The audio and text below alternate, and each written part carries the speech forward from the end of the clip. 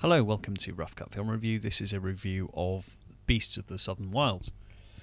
So, this has been running in some of the, absolutely major Oscar categories, and particularly the incredibly young protagonist. I'm going to have a bash at pronouncing this. Quvenzhané Wallis. From now on, I'll just call her Wallis. As I understand it, she is the youngest girl to be nominated for Best Female Lead at the Oscars, and absolutely, quite rightly so. So, this is written and directed by Ben Zeitlin. He's new to me. I don't recognise him. Quick look on IMDB, and it doesn't really shed more light on him, so I'm assuming he's new to a number of people. So, Beast of the Southern Wild, plot-wise, and this will sound strange, we're in the bayou.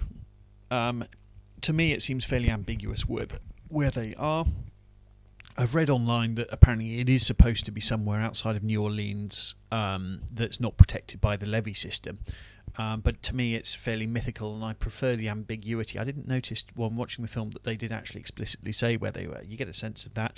People are dirty and poor. It's, live in sort of squalor, but, there's black and white people there getting along side by side.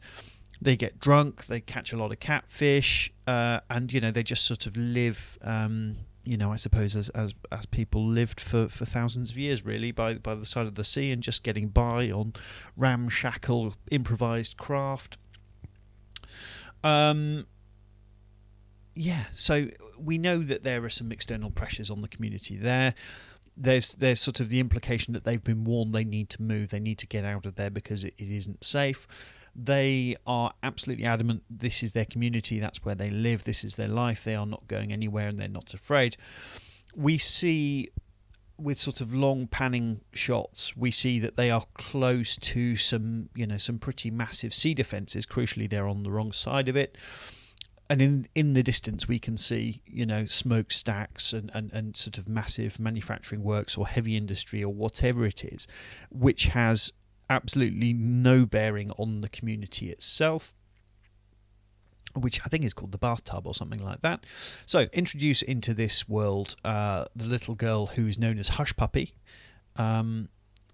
which I think is actually some Southern American food, I think. Anyway, it doesn't really matter. And her dad is raising her. The mother is nowhere to be seen. The two have a fairly fractious relationship, and the dad's priority is to raise Hushpuppy to be both physically and mentally strong.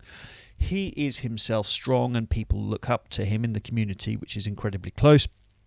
However, we see early on that there's hints that his health may not be as good as it might be for a man of his age. They are, particularly from Wallis, the little girl, her performance is absolutely staggering. The dad is very good as well, but when you're next to someone so young doing such a remarkable job, it's you sort of, unfortunately, he sort of pales in comparison, really, even though he's doing a perfectly great job. There's lots of scenes of them throwing things at each other and lots of tantrums and smashing their meagre possessions around the place. The film takes a little while to get going. Fundamentally, if you sort of rolled your... sort of not quite finished with the plot. Now, Hushpuppy and her dad are there. What starts to happen is the ice caps start to melt. And not only does the sea level rise and the world around them become more hostile, the melting ice caps also release these ancient mythical prehistoric animals that, legend has it, said used to dominate men when dominate man, and it used to be the top of the tree back when men lived in caves. I think they're called the onyx or something like this. So they're running amok. The sea level's rising, and there's lots of external pressure on this community. So, if you sort of roll your eyes at the idea of that, then you're probably best to stay clear. I don't think, if you don't like the idea of that, I don't think this is going to change your mind. The film, having said that, the film is really well shot by Zeitlin. I think he's called the director. He was, quite rightly Oscar nominated, although, to be fair, I thought that the fact that Tarantino was nominated for Django Unchained, I thought that was ridiculous. I don't know whether it's... I know it's not the Golden Globes, but whether there was a bit of nepotism going on there at the Oscars, because I thought that film was very poorly directed. Well, not very poorly directed, but anyway, check my review for that. Beast of the Southern Wild. So it does take a while to get going, but that's not to say I didn't enjoy it, because I did, although I can completely understand why others wouldn't enjoy it. Now, I mean, it's been the sort of the darling of the Sundance Film Festival this year. And that, I from the film itself, I can understand that, because it's exactly the sort of film that they really like at the Sundance Film Festival. It's different, it's whimsical, it's full of sort of wonder, but and also sort of with an underlying toughness as well, actually. But I don't understand how Fox Searchlight, which is presumably a subsidiary of Fox, is classified as an independent film, but it is apparently.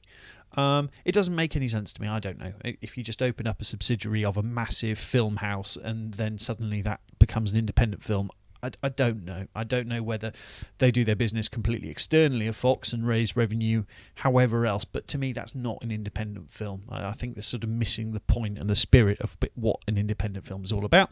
But there we go. So it's really well crafted, brilliantly played, but it is a ponderous head in the clouds kind of parable. As I say, you know, if you like the sound of it, I think you'll get a lot out of it. But if you think you're going to find it very difficult to get over the fact that it's ancient creatures being released by, you know, polar ice caps melting or whatever, that, you know, then you're really going to struggle, particularly because it takes a while to get going. But yep, I enjoyed it. You know, I mean, I don't think it's going to be one of the great films, but it's certainly a good film, and if Wallace can put in a performance similar to this, then you know, the sky's the limit for her, quite frankly. Kind regards, Christopher Thomas.